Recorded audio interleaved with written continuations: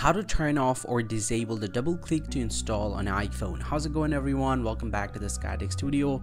In today's video, I'll show you how you can remove the double click to install feature in order to download any application from the App Store. So without further any delay, let's get started with the video, guys. Well, so now to disable the double click to install, the very first thing that you have to do, go ahead and open up the settings app on your iPhone and then scroll down, tap on screen time, then scroll down again and tap on content privacy restriction, and then tap on iTunes and App Store purchases, and be sure to select don't record, and then get back from here, get back to the main settings, and from here you need to scroll up and tap on your Apple ID or name banner right here, and then scroll down, tap on media and purchases, and then tap on password setting.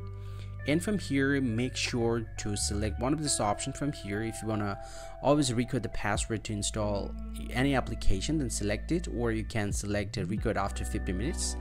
Or if you don't want any password to install any apps on your iPhone, then be sure to toggle off this option. Now once you're done, just go ahead and tap on done right here, then get back to the main settings once again, and the very last settings that you have to do.